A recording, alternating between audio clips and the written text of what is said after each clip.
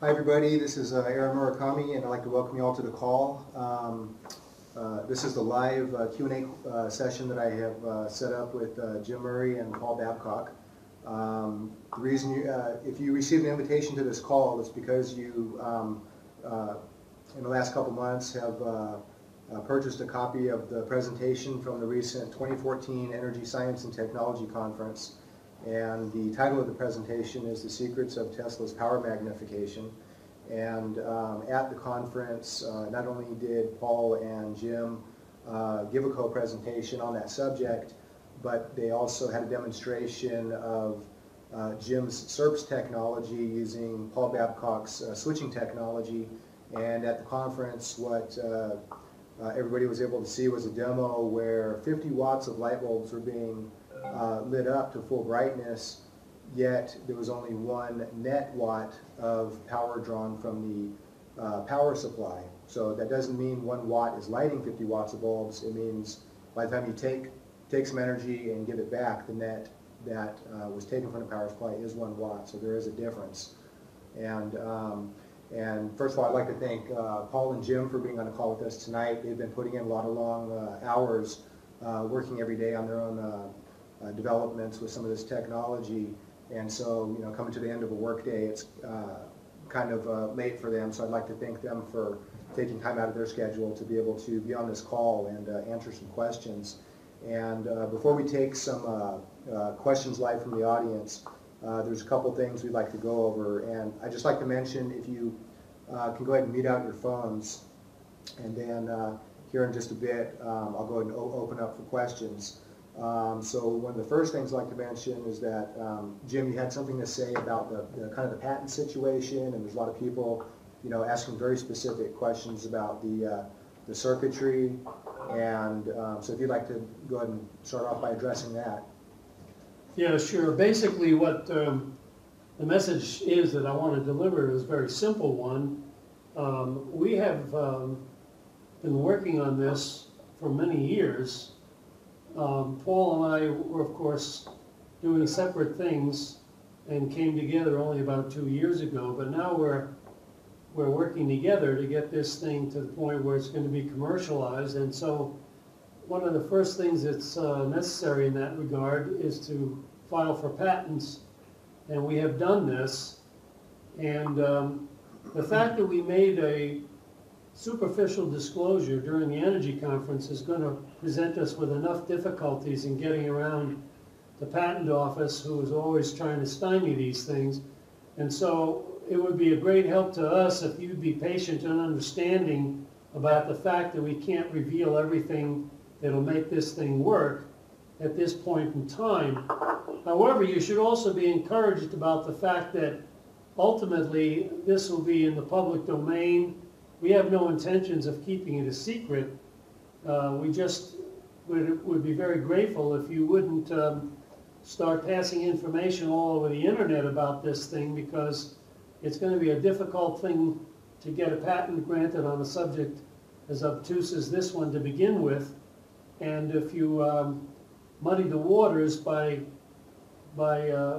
circulating all kinds of theories about how it works and how it doesn't work, that makes our job a lot more difficult. But I do encourage you to continue your personal investigations. Just keep a lot of what you're doing to yourselves, and eventually it'll all be vindicated, because I guarantee you this device is real. Okay. Now there's asked a few people to go ahead and post some questions in Energetic Forum in the thread that I started when I released that first demonstration video showing the 20 times more on the SERPS demo. That's when you're heating up those inductive resistors, showing about 100 watts for only a few watts being drawn from it. And obviously anything like this, there's going to be a lot of skeptics coming out of the woodwork and trying to debunk everything, even though they have no idea what their circuitry actually is. And but thankfully, there are some people, that obviously they see the possibility here, and from what they learned from the presentation, in principle, everything you guys are talking about makes sense. And so there are a couple questions here that I just want to cover from somebody named Mario. He's in I believe he's in Switzerland or something like that, wasn't able to join the call. So I'd like to at least answer his questions that he posted in the forum. And then I guess after that, we can go ahead and open up for some live questions. Sure, whatever you want. Okay.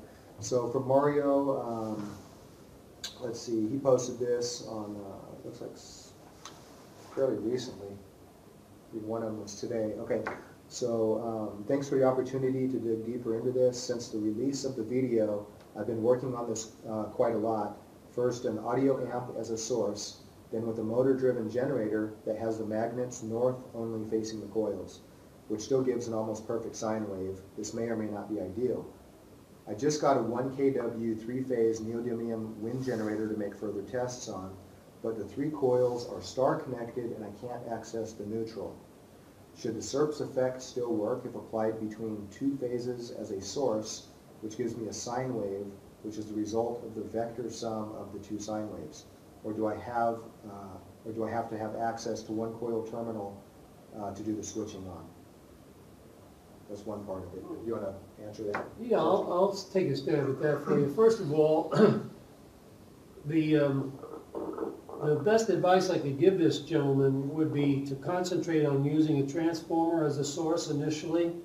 It's a lot more difficult to achieve this effect than what you think, and to do it, in an effective manner. Secondly, when it comes to generators, there's going to be a very complicated arrangement necessary to access this on 3-phase.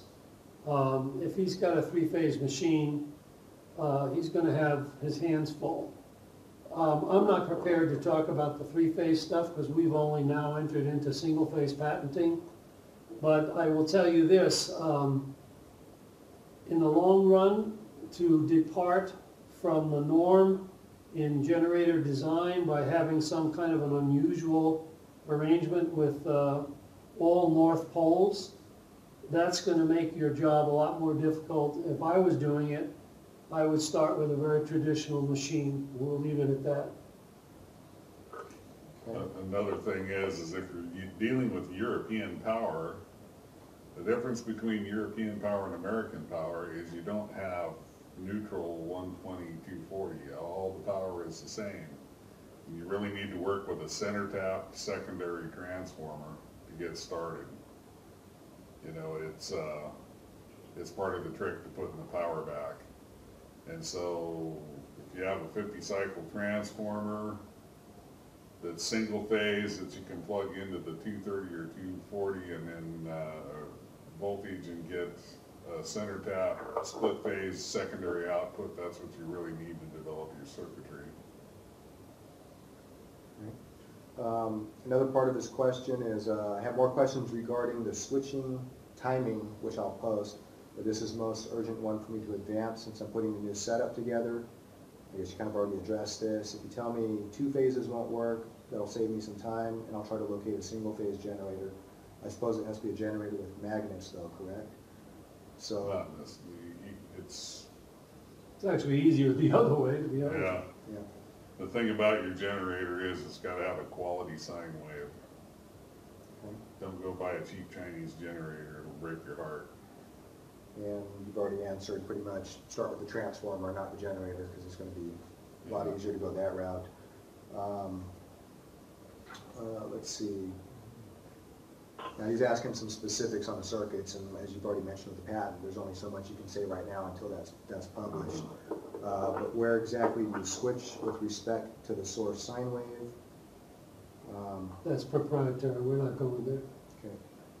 Let's see. If we were to mimic a tank circuit with a load in series between cap and coil, we could only have some success if the source voltage would be very high and the impedance resistance of the load would be very low.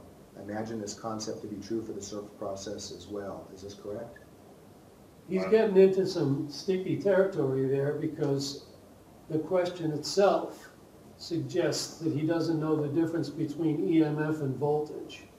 A tank circuit is a voltage-sensitive device with respect to the voltage drop across the inductance and the capacitance.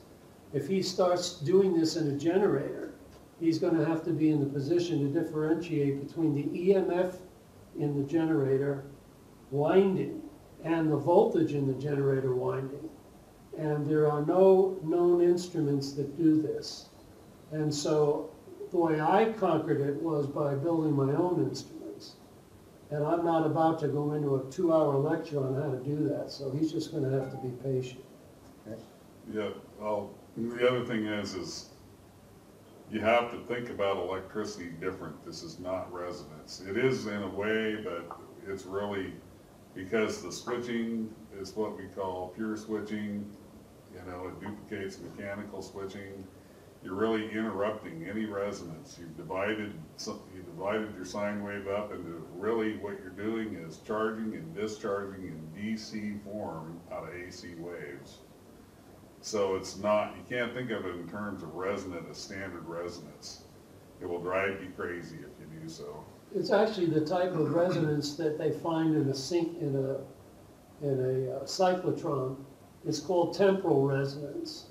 And even though there's elements of impedance matching and the use of tank circuits involved in the overall picture, it doesn't come together the same way. So in that regard, Paul is absolutely correct, and you should take note of that. From experiments, an audio amp or an inverter as a source can't recycle the energy that's sent back, as opposed to a mechanical generator with moving magnets. In your opinion, can this be done with a solid state source? Inverters are, you know, it's a great way to burn up an inverter, because you know, when you use a transformer, you're actually sending that power back to the grid. It's very hard to measure because of how the grid works, because you have this massive 0 ohm load out there. But on a generator, what you're trying to do is create motive force, not drag force, to cancel out the drag force. You know, you have Lenz's law in a generator. The more current you draw, the more horsepower you have to expend to overcome the drag in the generator. So what you're really doing is you're taking power out, you're making it work, you're storing it, and then you're putting it right back in at the right point that forces that generator to turn into a motor, but you're still making work both directions. So you're trying to reduce drag force on your prime mover while you're creating work at the same time. And that's the mathematical inequality. And so that's the trick to the timing.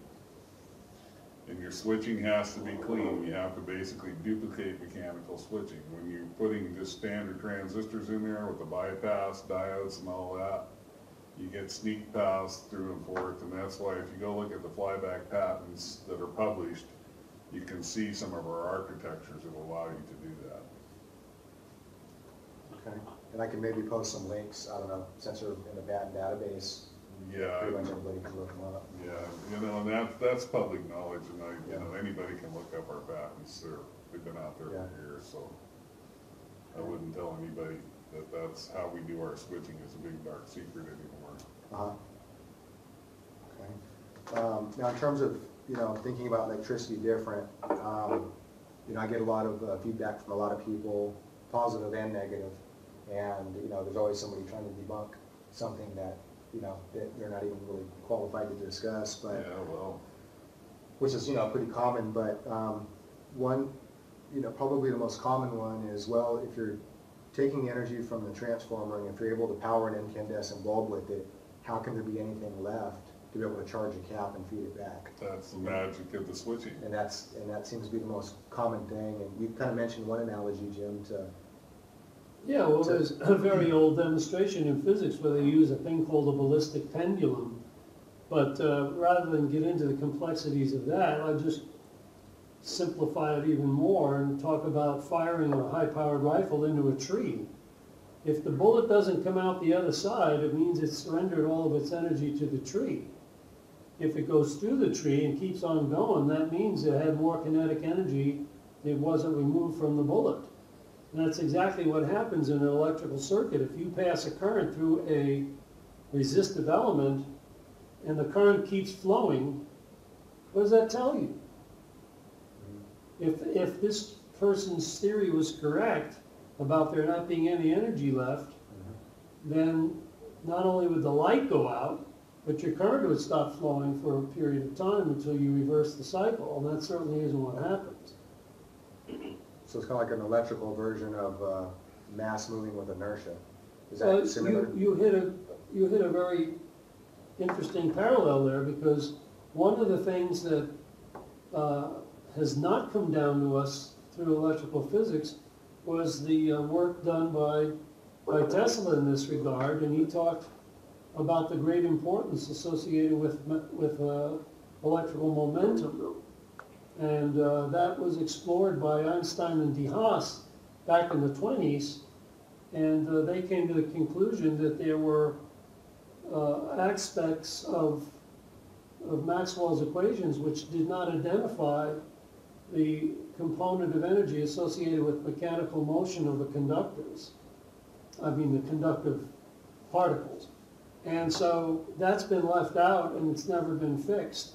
And that's only part of it, but you know, there's plenty of room for the effect. Just keep in mind that if it was really against nature, we wouldn't be doing it. Right. Well, and that everything we do is no laws of electrical physics. We haven't changed a thing. We haven't created any new formulas, new known ways that electricity works. We just took electrical switching to make electricity work multiple times.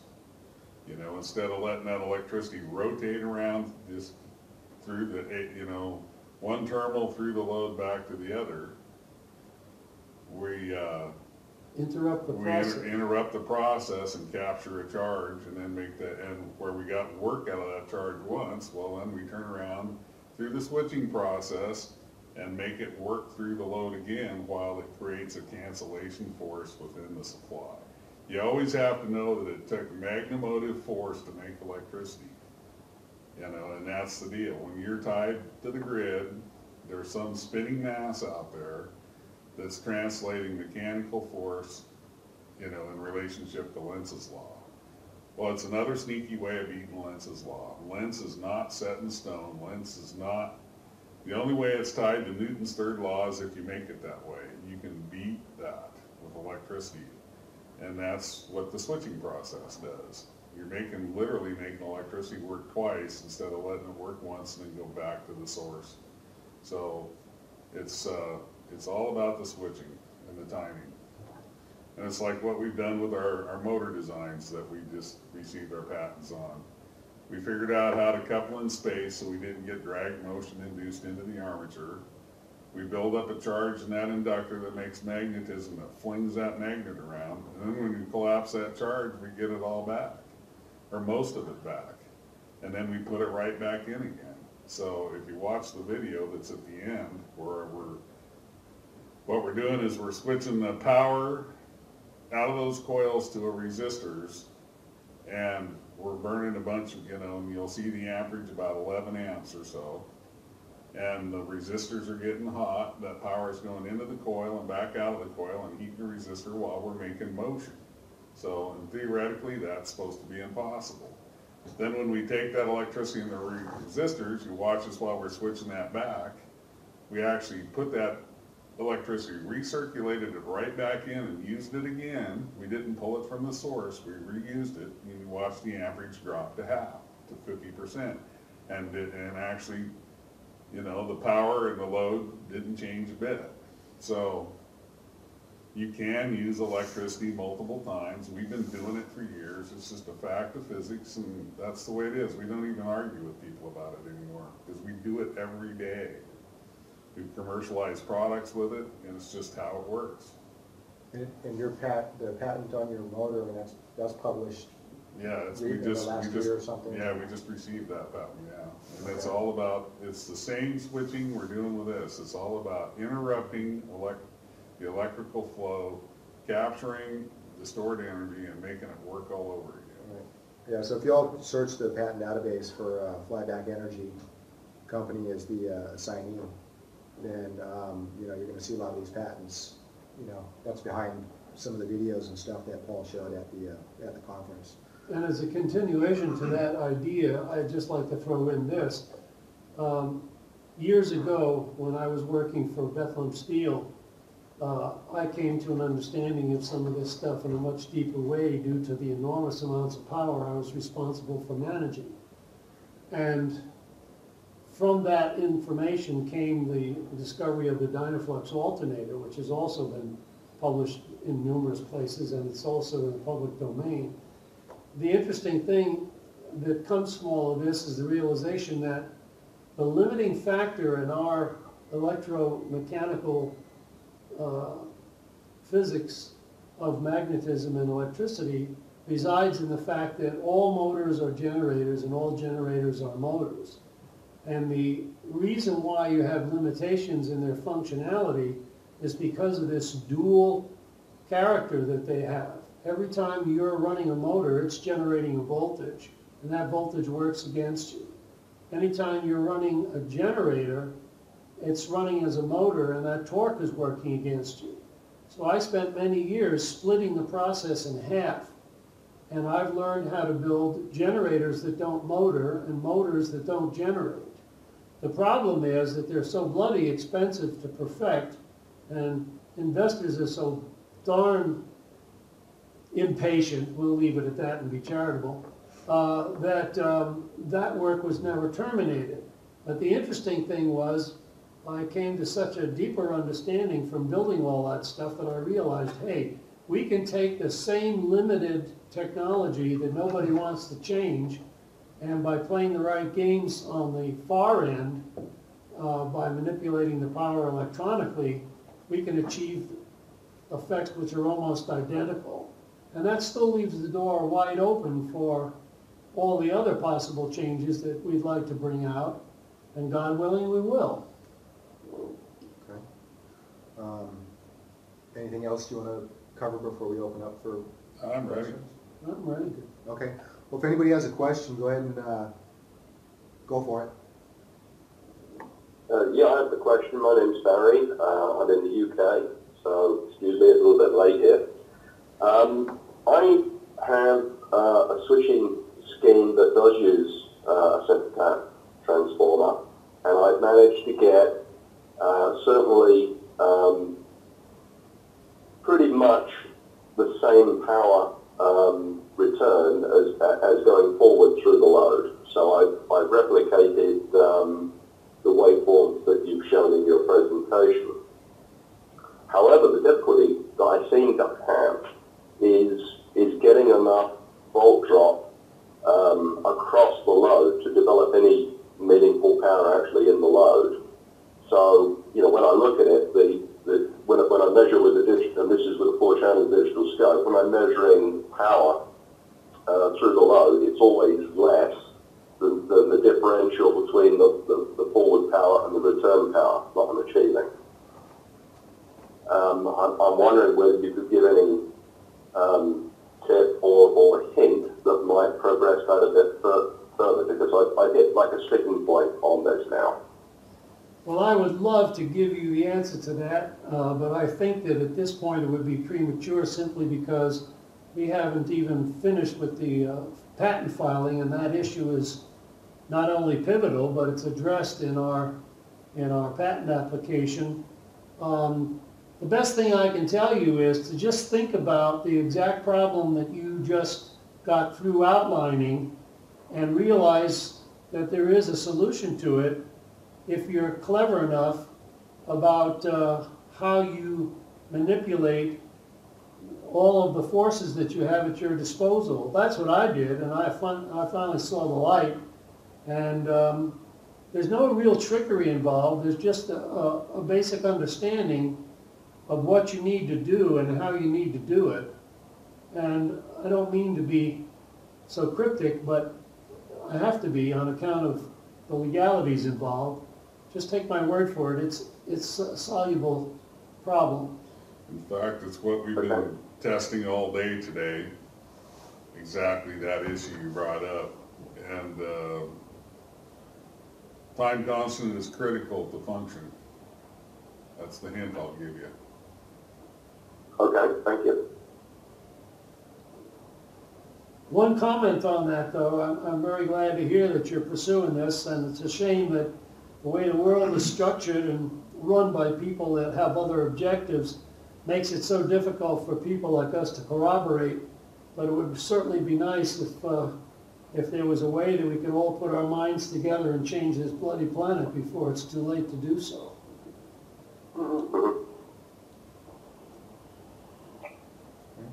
Do you have any other questions, Barry, or? I've probably none that I feel that you could answer. Yeah, I've got to a point in the development where I've tried many schemes, but as I said, I ended up with using a center type transformer, and essentially I determined a way to achieve the right impedance for the return power to be achieved, so I could actually balance the waveforms. That took quite a bit to get to that point where I've got pretty much the same current going forward as the same current going back. Also, I did realise it's not just a case of where you discharge the cap in terms, but it's not just the current you develop, it's also the voltage that's got to be present there as well to develop the actual power. So it is actually possible to push more current back, more return current and forward current, but still not develop the power. So that, I can understand that the timing is critical. But I've got to that point, it's just, what I'm developing with the load is very, very low, and I'm struggling with that problem. Yeah, I understand exactly where you're at. Yeah. We've come from 50 watts to about 1,000 watts right now out of exactly the same prototype by conquering that exact problem. And I wished I could tell you, I really do, right at the moment. You'll just have to be patient with us here. When we get our word from our patent attorney, we won't have too much problem spreading some of the secrets around. But you're on the right path. You're getting there. Just think about RC time constants and where you put it back. Yeah, and also another little hint I can give you that won't disclose anything except maybe get your wheels turning a little. And just realize that RC time constants are a percentage, and the way they're normally taught is not necessarily the way they actually operate in this circuit. That's not to say that you don't use those values. It just means that you don't want to necessarily optimize them the way they're suggested. Okay. In your presentation, you did mention that back at that time, that the next stage for you was to try, the test circuit you developed with an actual generator to see whether, it held water with the generator. Have you managed to accomplish that successfully? Do you have it working with a generator now? We have had really good success with a small generator, and then we moved to a larger one, and unfortunately it was built in China, and the waveform was so bad, and there were so many harmonics that it just about destroyed the effort. So we put that on the shelf until we can get a really good machine for the time being. But yes, we did. We made the generator speed up significantly when we got it. That's why I highly recommend getting your circuits developed on a transformer first. And when we went to the generator, we found out you really have to be able to track the cycles closely. You have to have a really clean sine wave. When we got the timing right and we drove it right back into the generator, it picked up RPM significantly, which is the indication that you are doing. If you're dragging it down, you're using more power. If you're making it go faster, you're producing the effect. But then when we speed up, it would throw our timing out on our sense circuits, and then they would get all confused, so the thing bounced back and forth, but the effect was obvious. So we're upgrading our sensing and zero cross, sensors. So yeah, I have a lot of trouble with the zero cross circuit picking up transients from the actual switching. So at the moment, I'm using a transformer, but with the power amp driving the primary primary of the transformer, and then I've got a twin sine generator, which I can alter the sync between the two sines. To drive power out. The other one I'm using to drive the zero cross circuit, so it's completely isolated from the switching. Very good. So Yeah. but that's still a problem to be solved on if it's going to work with the generator, it'll have to work off of the zero cross circuit will have to work off of the sine out of the generator, and I still see that as being a problem. It will be, believe me. Switching, anytime you're using switching inductors with transistors, the noise you generate is your worst curse. Because so on your sensing circuit, pi filters, incoming pi filters help a whole lot. But what happens with transistors, and most engineers don't really understand this, when you're doing clean switching, when you're duplicating mechanical type switching where you don't have those bypasses to run the flyback energy by your switching device, what happens is you get high frequency noise. If you have a spike, the harmonics to that thing can run up to very high frequencies, and it just goes right through the inner electrode capacitance on your transistor, and it just walks right in and kills the junction barriers between your gates and your other elements of the transistor. And then guess what happens? It turns on, and it'll turn on all of them at the same time, and then you have, then the smoke gets away and the ghost gets away and start over. So conquering noise issues is the number one to get into the power level. Yeah, I've certainly already gone through, well, I've gone through MOSFETs, and I've gone through IGBTs as well. Even with them connected, conventionally protected, it still is an issue. And one of the problems is, of course, if you're switching for something that's approaching, 4 or 5 milliseconds, seems to be the safe operating curve. A lot of these devices, single devices, is going to be a problem. For test purposes, I've got around that by using pulse width modulation to limit the duty cycle so they can handle the current. And that seems to have got me through a test phase where I'm not taking out so many devices. But it has been hard to actually determine whether it's an overvoltage transient taking some of them out, or whether it's an overcurrent transient taking them outside their SOA and taking out the device. But I've hit a plateau where I've got a technique where at least I can pursue it further. It's what gets you is the actual inductor itself is what's getting you. And that's why we spent, if I'd say that in the last 14 years, we've probably blown up 20,000 transistors easily, conquering that problem as we moved up to bigger and bigger inductors. And that's why our flyback technology, that's why high frequency switch mode technology came along, because you got about 3 loops of wire that don't throw all that energy back at you. And that's the failing of transistors. They don't handle that high frequency generated noise off of, spiked voltage off of the big inductors. And the bigger the inductor and the higher the current, the more it is. It sneaks right through the inner electrode capacitance. It's just like, you have to look at a transistor. It's not just on and off. It's also an RC parallel system. So even when it's completely off, it has a C value. And that's what gets you right there, because that just lets that high frequency energy in. It's at extremely high voltages. When it sneaks in and gets inside your transistor, it affects the junctions. The junctions turn on or evaporate. Your transistor suddenly becomes a piece of wire, and when you got 8 transistors out there in an array and they all turn on at the same time, it's disaster. And we spent years conquering that problem. And you'll see a bunch of that, how to deal with that in our patents. It's something we don't... I did try an SCR in series with IGBT, and certainly the SCR, will survive anything.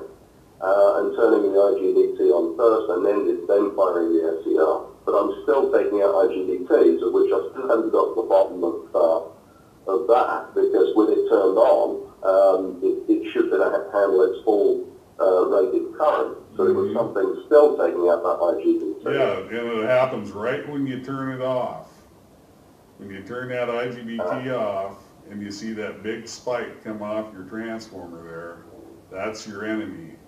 And so if you put like a pi filter in front of it, works. There's other active stuff we've done that fixes it completely.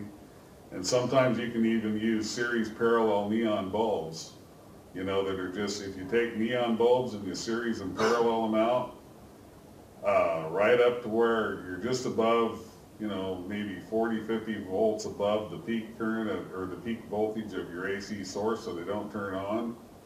When that flyback energy comes on, it'll turn that neon on and absorb all that energy before it gets into your transistor. So you put that neon pack, and it's a pretty handy tool to save your transistors. It's a little clunky, but it does work really well. If you look on the video, well, that's useful. Yeah, if you look on the video or motor, you see all those flashing neon lights. That's exactly what it's doing. And if you disconnect one of those neon packs, that switch is dead instantly. Those are like 300 millihenry coil elements in that motor. So, and if you parallel them out, like they're about 70 to 90 volts depending on the neon you buy, so you just series them out. So if you're like if you got 230 volts, your peak is about something like 300 volts. So you series those 70 volts out till you're like at about 350 or 360 volts. And then you parallel those series strings out to handle the power that's coming out of your flyback. And if they're flashing, they're saving your transistor, and you'll find you can do a lot more power that way. So with your experimental setup that you showed in the presentation, the one that you showed the waveforms for, was that using purely capacitors as a storage medium, or were you using inductors in that setup? It's purely capacitive. Yeah, The waveforms seem to indicate that, but I thought I would ask. there were some differences between what we did there and what we're doing now, because the electronics that I was using for the controls were nowhere near the precision and the flexibility that we've now achieved with Paul's help. And so we did some things in that other arrangement, which was one of the early machines, in order to move the I don't know what you want to call it. We used to call it the energy neutral, to move the energy neutral point around. And in doing that, that allowed us to change the timing, which we do in a couple of instances there to show how you can change the amount of power that's being reflected. But all of that has been done away with because it was much too cumbersome.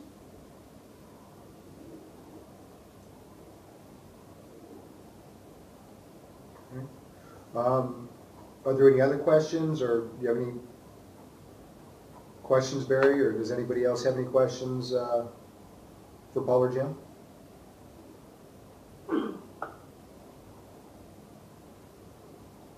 Well, I think I've certainly got enough there for me to maybe progress a bit further, particularly on the, I may have another go on the SCR and IGBT arrangement, because what I can see is that's probably the only way to get the power up.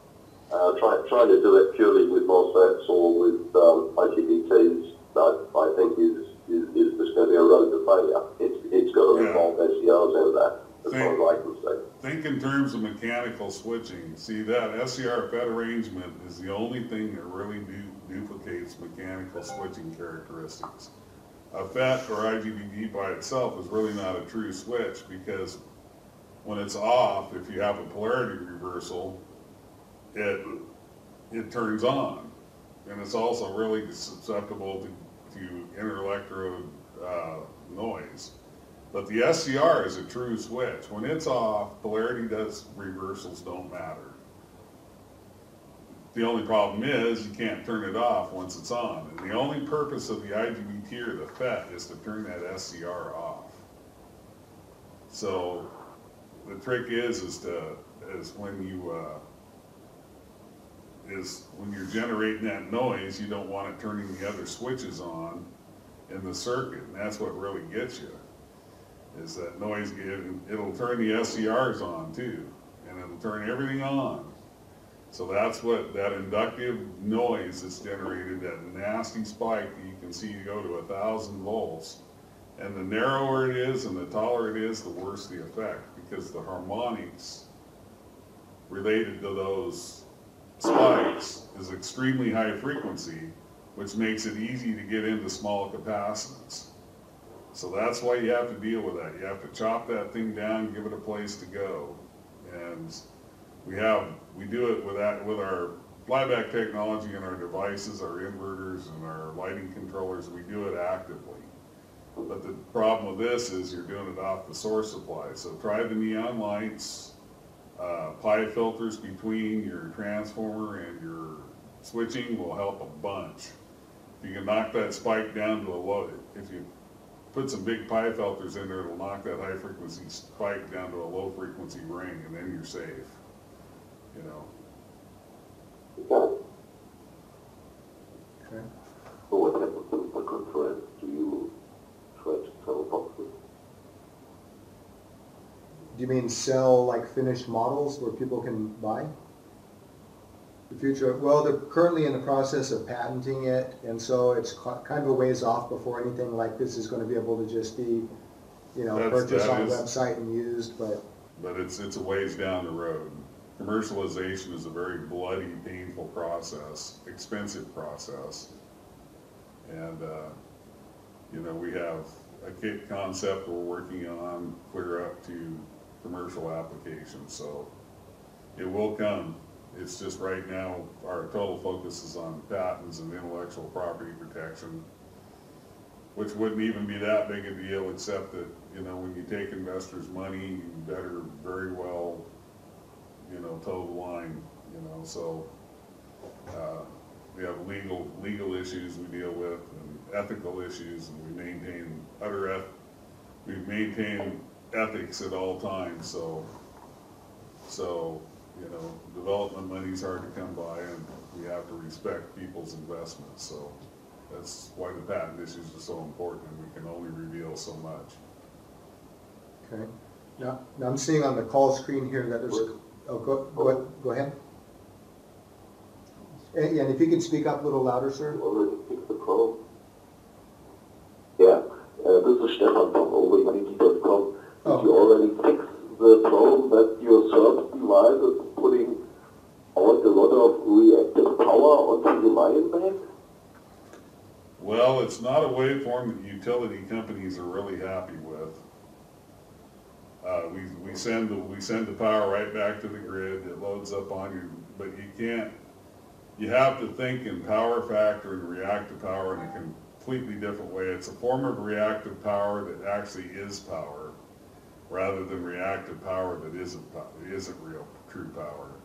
So everything is in phase. It goes out there. It raises the voltage on the outgoing power. Actually loads up. It's just like a solar power inverter driving power right back on the grid. It's just at a multiple of your source frequency, and so it's not a waveform your local power company is going to be really happy with.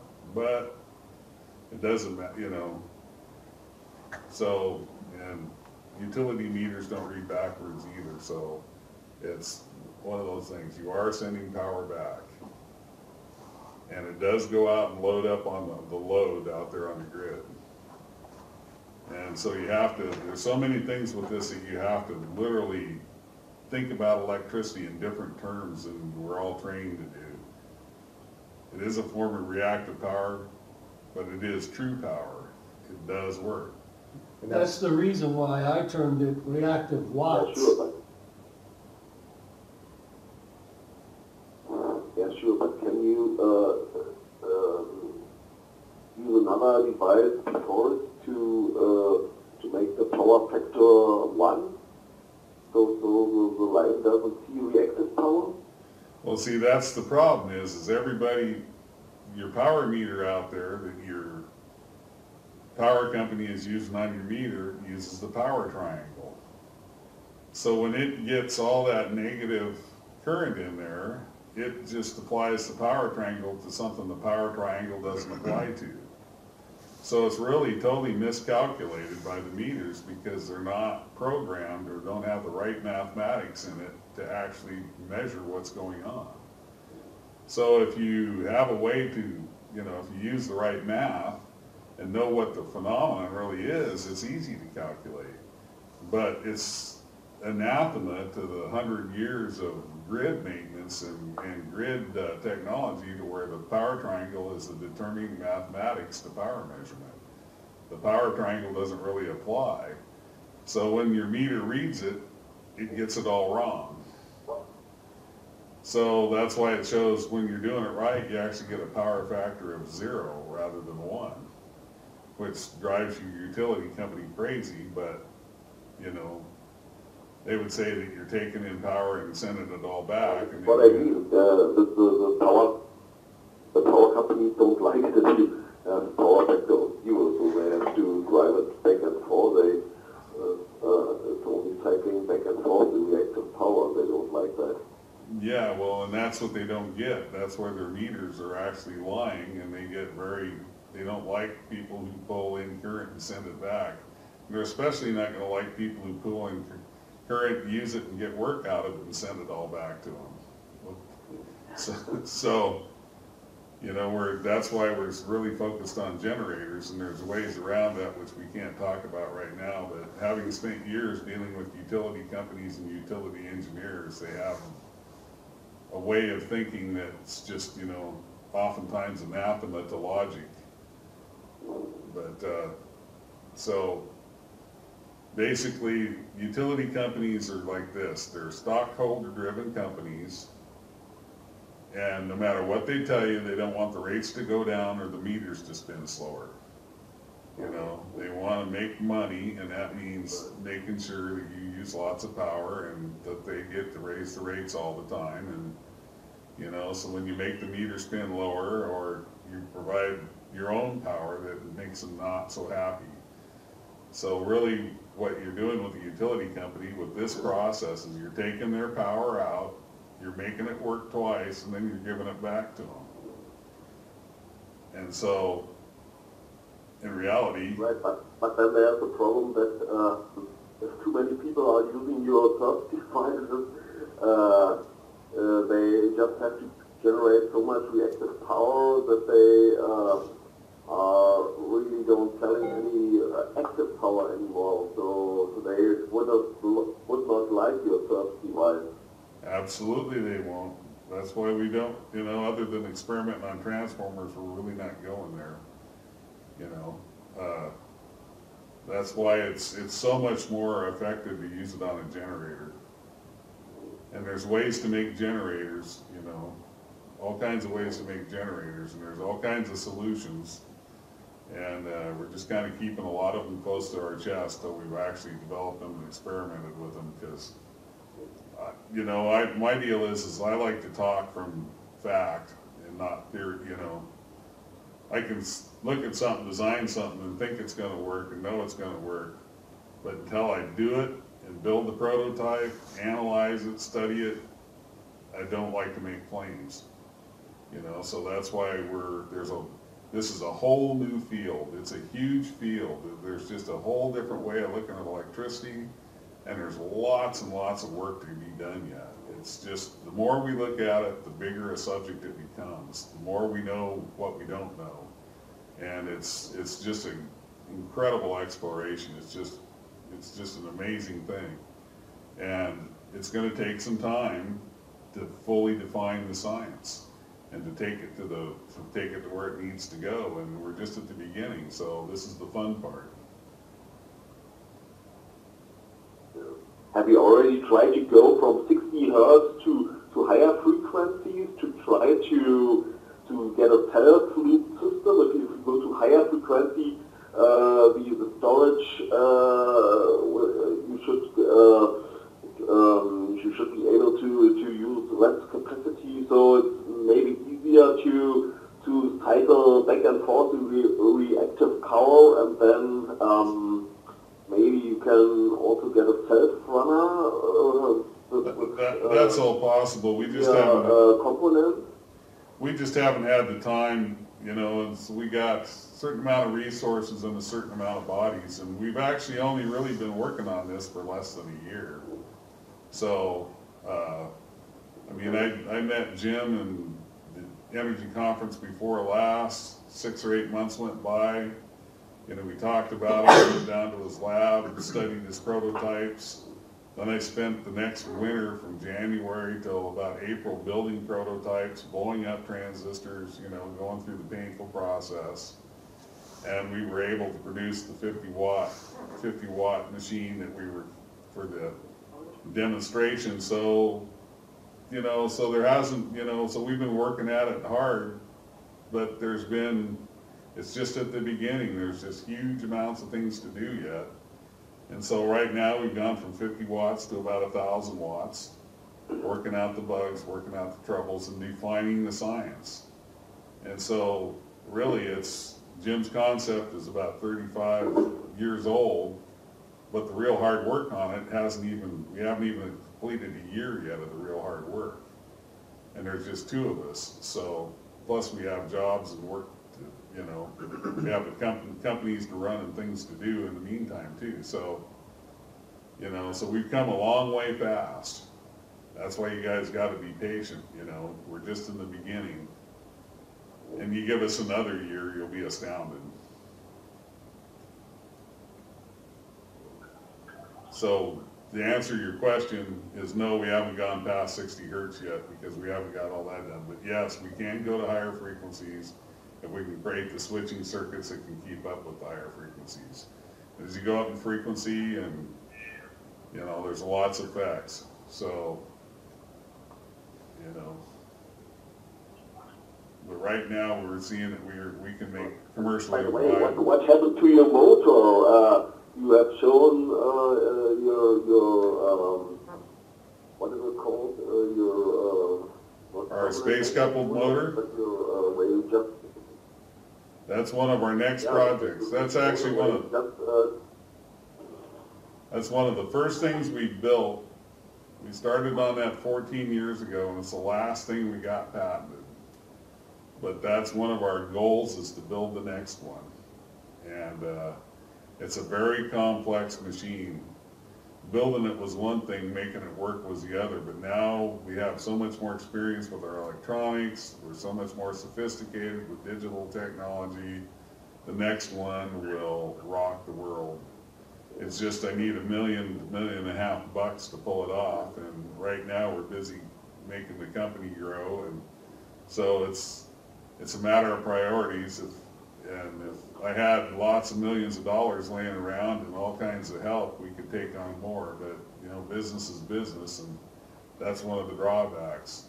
Is when you're doing this kind of research, it takes funding, and funding is the hardest thing to come up with there is. And if you take people's, you know, so we went the route of building a company with stockholders, and our obligation to our stockholders come first, and that's just how the law works. And so our commercial development comes first, and the R&D comes second, which breaks my heart, but that's just the brutal reality of business. But hopefully here, we get in a better position, then we can take on more of the R&D and take our prototypes to the commercial levels, because the motor prototype, it sits in my lab at my home, and it's just an amazing thing to watch the thing run. It just proved every concept we ever did. I can't tell you how many physicists have ran out the door when they see that thing. They can't argue with us. We have the physics to it. There's nothing esoteric. We didn't create any new formulas, new laws. We used everything that's on the books to build that thing. And, you know, there's just a few basics. Is electricity can be used multiple times, and Lenz's law is not immutable. It can be beaten. Now thanks Stefan. Does anybody else have any questions? I see that there's a few people that pushed the 5 star sign. Let's see, I'm going to go ahead and unmute this. I have a question when the time comes. Yeah, go ahead. What is your name? My name is Corey, and I'm from Texas. My question is related to the relationship between the SERPS device and the power grid. If the power grid fails, what happens to the SERPS? It depends how it's used. If it's connected to the power grid, it will fail with everything else. But if it's connected to some of the things we're anticipating in the future, then it'll behave very differently. And that's completely dependent upon how far we can take this R&D before there's problems with the grid.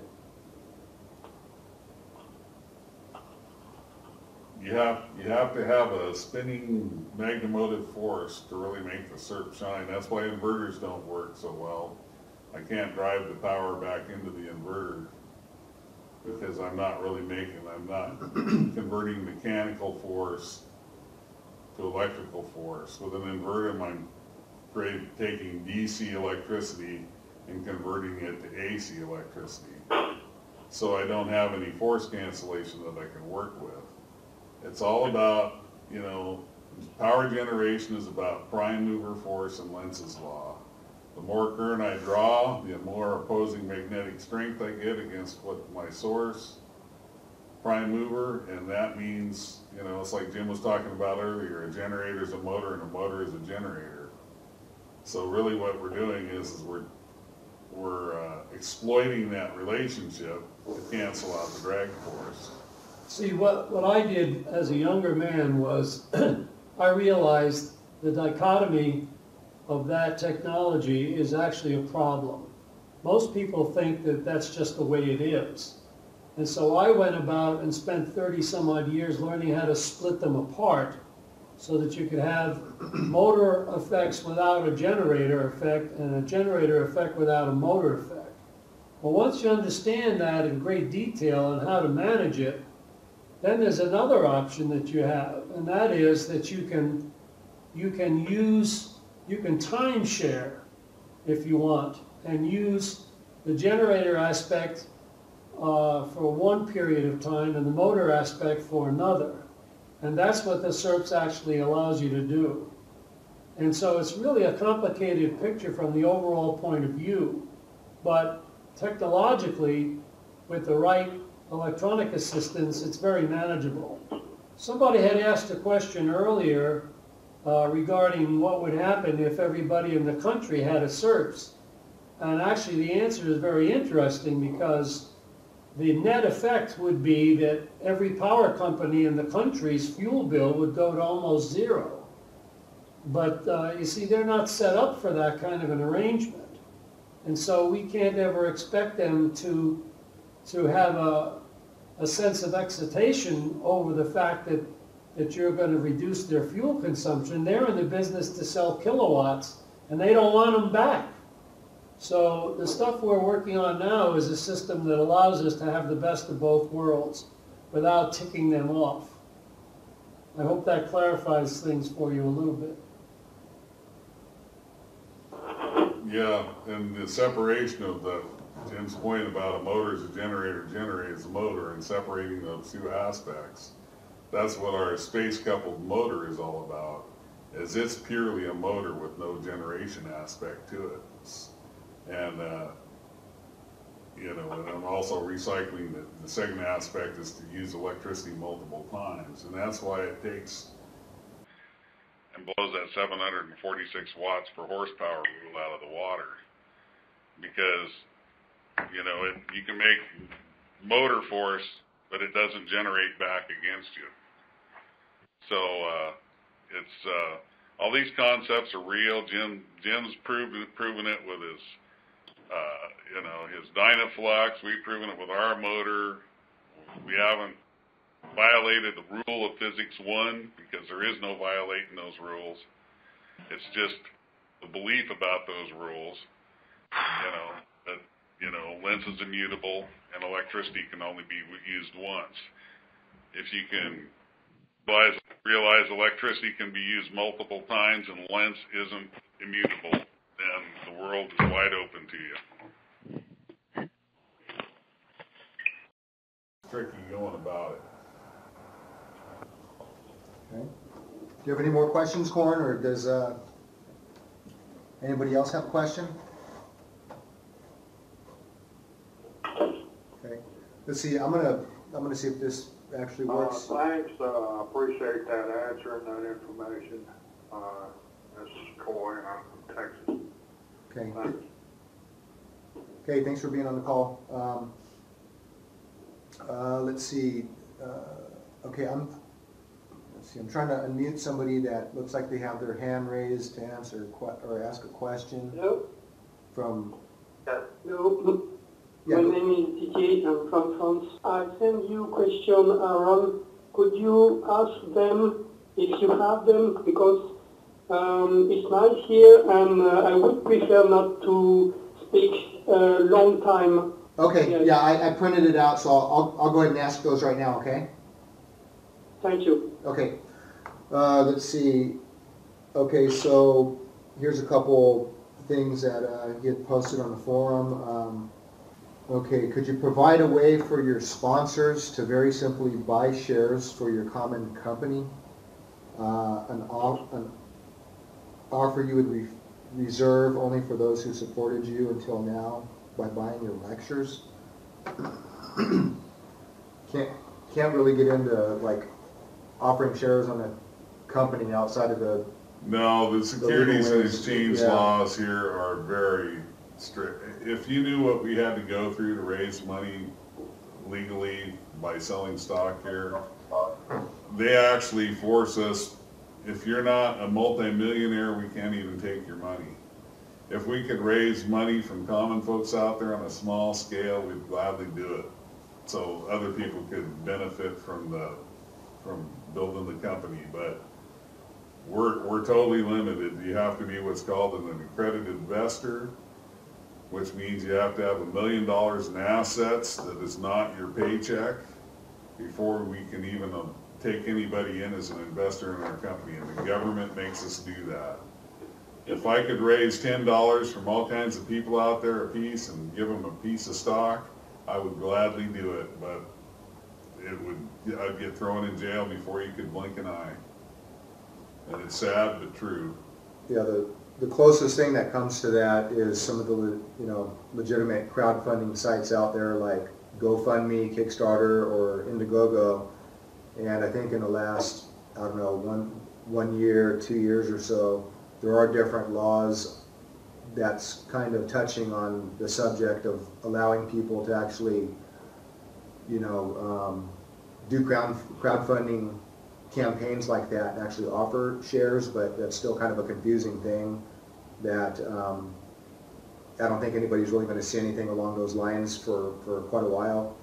But yeah, for right now, it's off the table. The answer is no. If you knew how much money we spent on lawyers just keeping track of the law to stay compliant with the law over raising funding, it just eats up huge amounts of our funding just to deal with the legalities of it. A couple other. Okay, now the other thing you mentioned on the forum. Let's see, if sending back to the grid the reactive watts they make us pay for. Okay, so your question is, what if we put a power transformer like an industry just after the energy meter of the grid company and having the SERPS on the secondary side of the transformer? Wouldn't that be the only net power in terms of active watts, which would be consumed on the primary winding of the power transformer? Well, that's where the SERPS actually resides, is on the secondary side, but the problem is that you need to have an undetented watt meter. In other words, it has to truly read power in both directions. The new meters that they come out with now are programmed in such a way that they won't do that unless you're an accredited power source, like a solar, with a solar installation or a water wheel or something of that sort. And if you don't have a setup like that, then they turn that part of the meter off. And so even if you had a SERPS, it wouldn't work. It would still do its thing, but you just wouldn't get any credit for for returning power.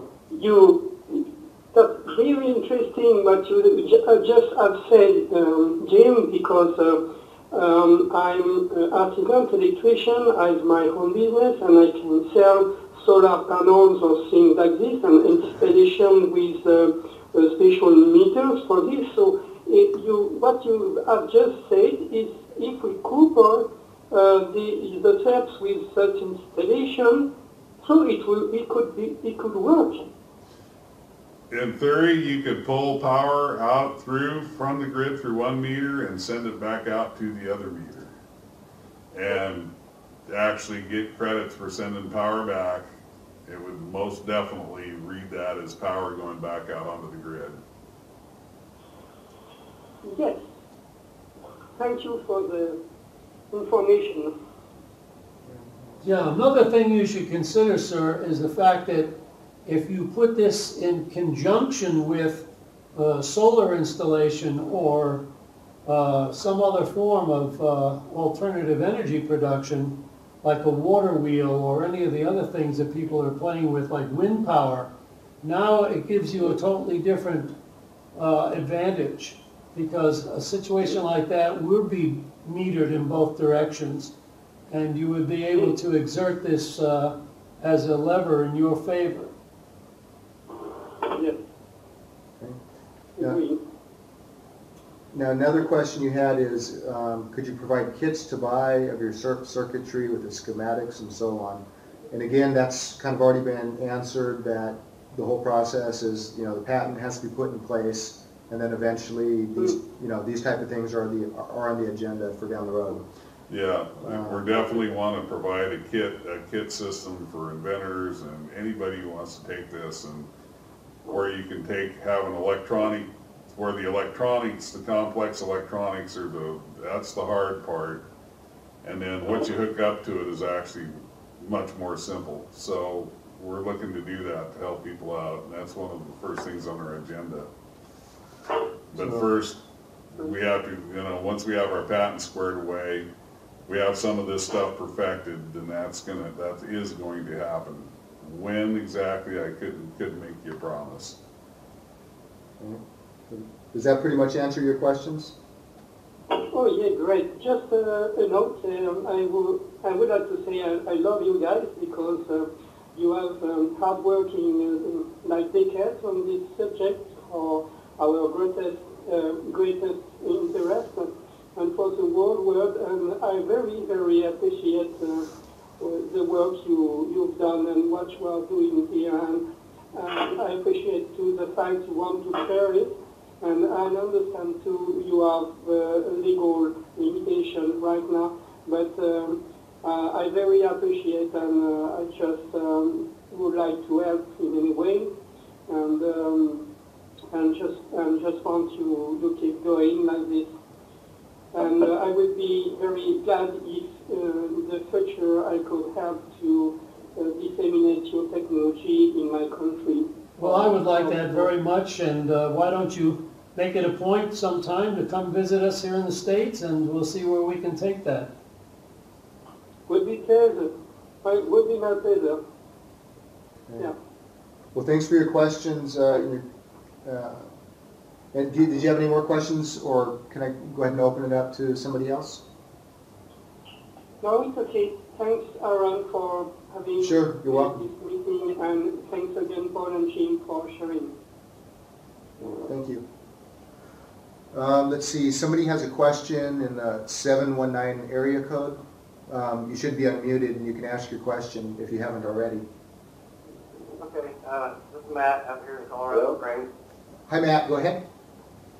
Yeah, first I just want to thank Jim and Paul and yourself, Aaron, for putting this together. It's quite interesting. There's really something special here going on. Thank you. When Paul was doing his presentation and he mentioned he hooked a fluorescent ballast to his generator and was able to change how a typical generator would perform, it really caught my interest, because I had worked with the Thane-Hines stuff, and now lately Bill Alec has a variation of the Thane-Hines bi-toroid transformer, and he called his the split flux transformer. And the thing that I find interesting with it is that it may possibly have the same concepts going on. Well, I mean, certainly electricity behaves the way Jim says it behaves. And I'm curious if you foresee a mechanism like this that doesn't need the switching, that the geometry, the way the inductors and everything is assembled might actually do the same function. Absolutely. It's on my list and agenda of things to do. And the thing about that type of transformer is the air gap high impedance transformers be magical things. I've spent, over the last 15 years, I've learned more about that type of transformer technology than I ever thought I would ever know. You know, if you went out in our lab and looked in our lab, you'd see hundreds of HID lights hanging in our lab, you know, and so developing our lighting controllers. But the magical part is the air gap in those type of transformers. And so what you really have with that, and when I first did it, it was a complete accident. And it drove me absolutely crazy trying to figure out what was going on. And I was in the middle of Bush, Alaska with no oscilloscope. I had a certain amount of test equipment because I worked on generators, but I was absolutely befuddled. I just couldn't figure it out, and I had to put it on the back burner, and then as life went on, you know, it stayed on the back burner, and then I met Jim's with the SERPS, and then all of a sudden I realized what those transformers were doing. You know, they were actually creating a Tesla-type SERPS wave that was funneling it right back into the generator and creating the motor effect, as well as the generation effect. And it was astounding how much more power I got out and how much fuel reduction I got out of the generator. And since I have about 10,000 transformers out there of that type, that is most definitely on our list of things to pursue as soon as we find the right generator, because that type of generator I was using now is like as rare as hen then is as rare as hen's teeth now. So when I find the right generator, that is going to be on #1 on our list to get that going. And I had played with this quite a bit, and because the way Bill Alec does it, he runs it at higher frequency, so you kind of have to use an audio amp. So I set it up, and I said, all right, let's just assume I can get whatever I can get out of this thing, because it has the capability of pushing back to the input as well as getting power out the output.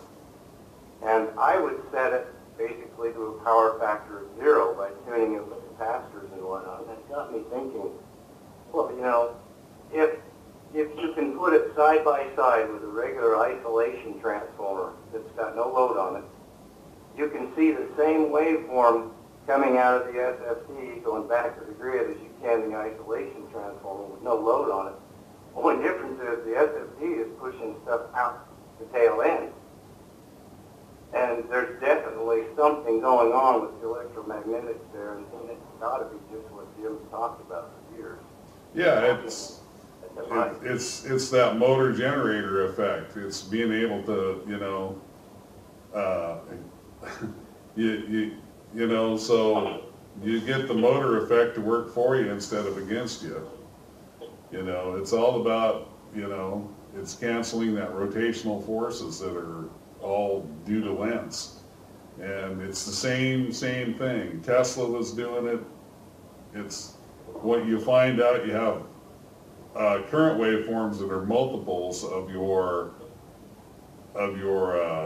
voltage waveform.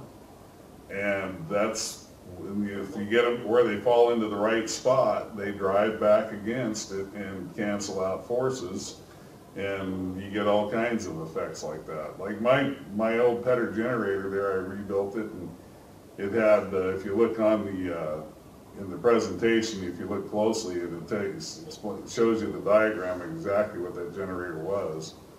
You know, split ring excited stator windings. And it would motor up so fast that the governor was slammed shut on it, and it would literally only draw a couple, You know, it took me, to get 1,000 watts, it took me a quarter an hour to run that generator of fuel. My 1,000 watts went up to almost 1,400 watts, and it only took me a cup of fuel. Totally against the books. And it's the same fact about bouncing that current back and forth in the voltage waveform in a multiple of your cycle frequency. And it falls into the right places into the quadrants, and it makes, you know, makes a motor effect. You know, so it relieved the strain on the generator. You know, suddenly my generator is producing power and being a motor both at the same time. There's another thing I'd like to interject too that you should give consideration to, and that is that, you know, most people don't realize it, but there are two potential modes for a transformer to exist in. And generally speaking, the way engineers look at a transformer is that it's like a gearbox.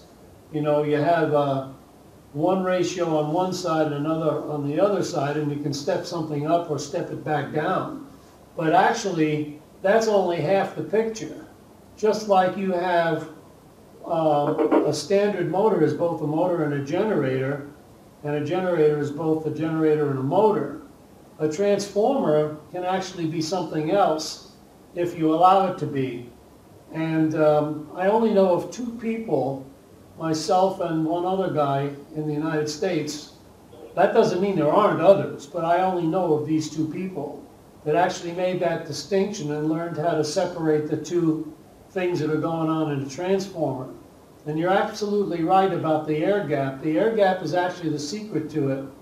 And you could potentially do away with the switching, but then you would have to have a dynamic air gap. And Tesla actually learned the secret of that a long time ago by using the field structure to actually modify the dynamics of the air gap as a function of the load. And when you learn how to do that, you'll need a very minimal amount of switching. But I really can't go into that in any great depth because that's something that I really want to work with Paul on in the future. But I do know a guy who has perfected it, and he's chosen to go to the grave with it for whatever reason. And so it still leaves it wide open for other people to make use of. But you're definitely correct about the nature of the air gap. And just remember that under certain conditions, the flux paths have to be able to do something different than what they do normally. And contrary to popular belief, when a transformer is properly loaded, it has no magnetic field. And there again, we're not talking about no magnetic field at all. We're talking about net zero field, which simply means that the ampere turns on the primary are equal and opposite to the ampere turns on the secondary. But the interesting thing about that situation is that when you really understand what that says, it means your electric field has to be has to have a value of twice as great.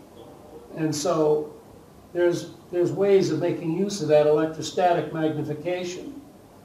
But this is not the time or the place to get into that, but if you persist in the direction you're going, you'll probably find it out for yourself. Yeah, I was curious. What I have found on the bench is that it's very specific to the load. You have just the right load on there, and the thing really performs magically. Is the SERPS the same way?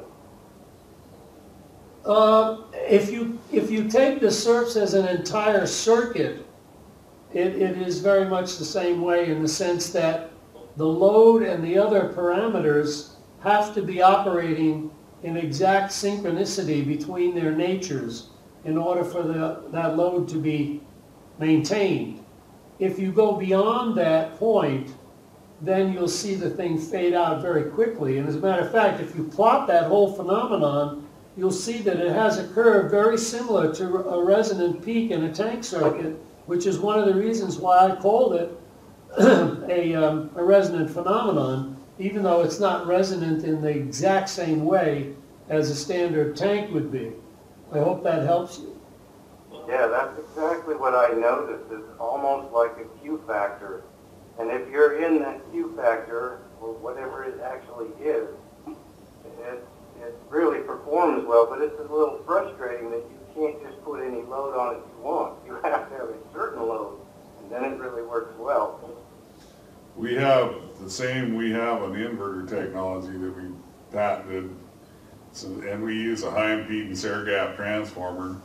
And with our flyback energy recovery system, we've made the thing about, typically when you're running it, it's 97% efficient, which is a phenomenal. But when we get things just right, the thing will go to 108%. And that's where you say it actually runs cold when it does that, right? Oh, it's dead cold, yeah. The more you get closer to that effect, the more cold it runs. It runs really cold as it is. Then when you hit the 108%, and I mean, there was the first time we saw it, we ripped out every power meter we had in the place, which was substantial amounts, and verified it.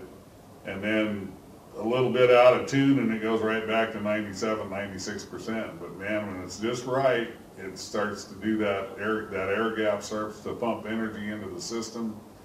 And I don't totally understand the phenomenon, but I'm getting there.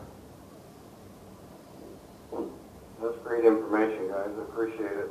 Okay. Thanks, Matt. Let's see, we're on it's 8:23, so hour 23 minutes. You want to wrap it up here in about 7 minutes? Yeah, that sounds good. Okay, so we're gonna end the call here in about 6 minutes at 8:30 Pacific time. So does anybody else have any questions before we call it? Can you hear me? Yeah, who's this? Hey, this is Mario from Switzerland. Yeah, hi Mario. I don't know if you were on the call earlier, but I think I asked most of your questions. Yes, I was there actually. Okay. I made it. I'm sick and it's night, but I'm here. Okay, thanks guys for having me. I just wanted to ask a few more things. Okay, with the SERPS, be it on the line, on the grid, or on the generator, do I need a transformer, or is it supposed to work without it in between? There's more than one way to design a SERPS circuit. As a matter of fact, there are several ways that I know of.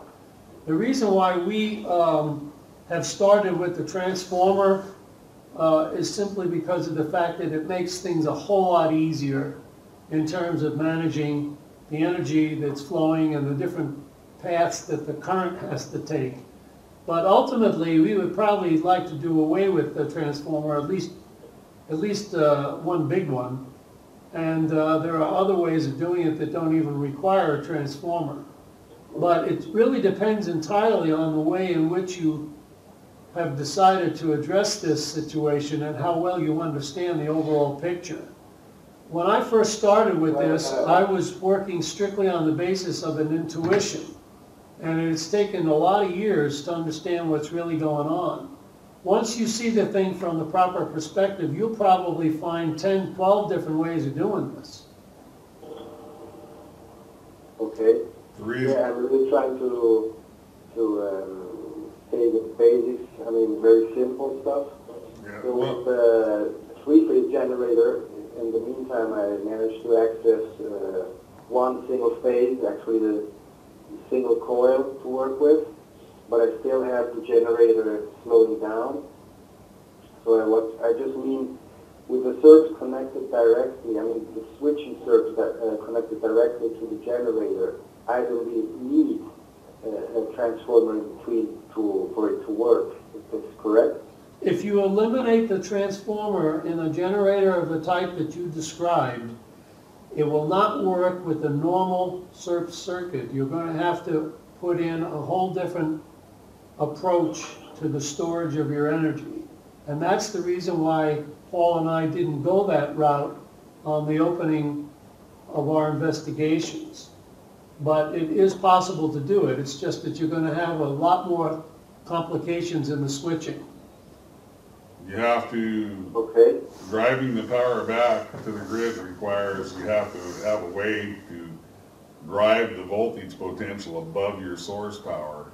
Otherwise, you can't make it go backwards. And that's one of the tricks to it all. And so, yeah, in fact, one thing I did is, sorry, go ahead. And so that's why transformers can help you do that. And there's probably, like Jim said, there's many ways to go about this. There will be, before it's all over with, well, there will probably be 50 different ways to do this. Right now, we're just working with what we know, trying to perfect the first approach. We have other approaches on the books, and it'll get better and better, and the best approaches will, the cream rises to the top, as we say here in the United States. So like I say, it's a big subject, and there's many ways to go about it. But if you have a single voltage source, like you need a type of transformer where you can use step-up functions to get things to drive back. Okay. So in fact, one thing I did was, one single coil, one phase has 2 wires. I just noticed that, so I made it that when I charge the cap through the load, the wires are put in series. When I drive the power back, they're put in parallel, so that I can even switch, at sine peak, for instance. Is that what you mean? Yeah, it might very well work, yes. I have to think about it a minute. And well, it doesn't yet, but I just want to kind of check if I'm in the ballpark. Because the generator still slows down. Maybe it's not the right generator. This is very easy. The generator quality, we're finding that that's why we develop our circuitry on the grid and on a transformer, because it's stable and it's a quality sine wave. Generators are unruly beasts. They generally have they got a lot of harmonics, and a lot of times they have very poor quality sine waves, and the cycle bounces back and forth, and that makes it, you throw in all those complications in the development of your circuitry, and you can't hardly get there because, Too many variables. Too many variables, exactly. So if you start on the grid first to get your circuitry and get the concept where you're pulling power in and you're putting power back, then it's time to go to the generator. One thing too that I would tell you, I've built maybe 6 SERPS units altogether over the years. The very first one was actually tube driven, and it didn't work very well because we were only working in very low amperage range. And then we went to a tube and solid state device that was kind of a hybrid. But what we had the best results with actually was the last unit that I built, which was transistorized, and had its limitations on account of that, but it also was orchestrated by an embedded processor. And once you have a command of the concept, you're going to find that it's necessary to have something that operates at very high speed, making logic decisions, and can change on the fly what it is doing for you. Because if your system is totally static, you're going to run into some really severe situations, most especially if you have a rotating power source. Okay. So what I actually started out with a transformer. I used an audio amp and then a transformer. And what I saw was that I was sending back almost the same power I was taking from the source. But you could actually, the transformer, the amp still had to work harder because it can't manage the energy like a magnet. See, and that's why the grid is actually energy developed by a rotating mass, even though it goes through any series of transformers. That's why you can't really use an inverter for this because you can drive the power back into the inverter, but it's developing, you're actually just converting DC to an AC waveform, so you have no force cancellation.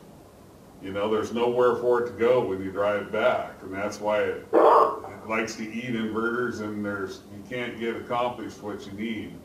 it's all about that, you know, mechanical force to electrical force. And that's the key, is to cancel out the mechanical forces.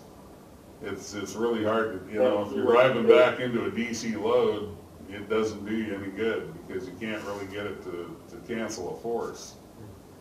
Or get it back into your DC supply. So, Mario, I don't mean to cut into your questions.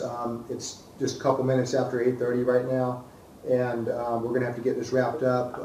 Jim and Paul just finished a long work day, and this is actually coming in kind of past getting into dinner time and stuff. And so, but one thing I want to mention is that I'm going to be working on Paul and Jim's personal website, so there's going to be some more information on different stuff coming out there as we have time. And also, whoever's listening to this, if you already have this presentation from the last conference dealing with the reactive watts and the SERPS type concepts, going back to the work of Tesla.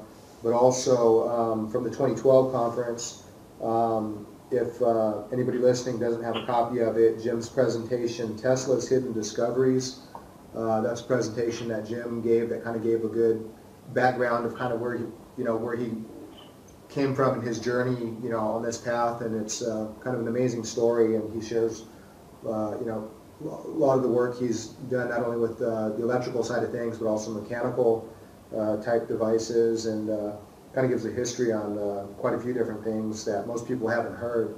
Also, in 2012 and 2013, Paul did a talk called Magnetic Energy Secrets. There's part 1 and 2, and that gets into a lot of the concepts that Paul has on his motor that you saw the demonstration of, and some of the other things Paul's been involved in.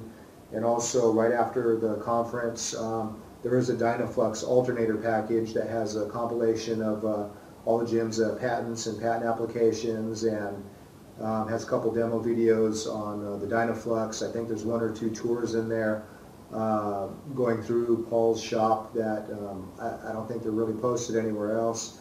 But that's, if you want to look, the Dynaflux alternator has been brought up a few times, and that's definitely what you want to get your hands on if you're interested in looking at the Dynaflux technology. And all that stuff is on emediapress.com. But as soon as Jim and Paul's personal websites are up and ready to launch, I'll definitely be announcing those. And so you'll be able to join their mailing lists and look at the different stuff that's going on there. So I guess with that, do you have any final comments or? Thanks for the interest, man, and I keep up the good work. There's nothing like garage labs, Every last thing in the world that's good came out of a garage somewhere. Every last industry. And don't let people tell you can't do it, because there is no limit to what's possible in our universe, except for those limits you choose to recognize. And I don't recognize any, so you shouldn't either. And I'm looking at starting to possibly look at the next conference in 2015. We haven't 100% committed whether we're going to do it or not, but we're getting a lot of email from people that they do want us to do it. So if you're on the conference mailing list, I'm just looking at a couple different date possibilities. And so look out for those emails, because I'm asking everybody to vote on which date they want. The weekend we have been using is the one same day as the Ironman triathlon, so it was hard to get hotels booked and stuff. So anyway, that's in development, and I guess other than that, we can look at possibly doing some more of these calls like this on different topics, and some of the other subjects and the other presentations. And as we can, we will be helping people out more. We really want to get to that place where we can hand people an electronics kit that they can take and they can hook up to their generators in the wall or whatever they got, and have a sophisticated enough circuitry to where they can get something to work. We're learning lessons every day with this, and we've come a long way quick, and, you know, we've got a goal to get some things finished up here in the next month or two. And, you know, like today was a huge learning experience. Last week was a bunch of dead transistors, so. Okay. All right, well, thank you, Jim and Paul, and thanks for being on the call, everybody. Appreciate it. I know it's on the other side of the world for some of you, so thanks for calling in and being part of the call. And I guess with that, we'll go ahead and wrap it up, and I'll be posting this on YouTube as soon as I get it processed and rendered and everything. So, good night, everybody. Take care, everybody. Good night, and thank you, guys.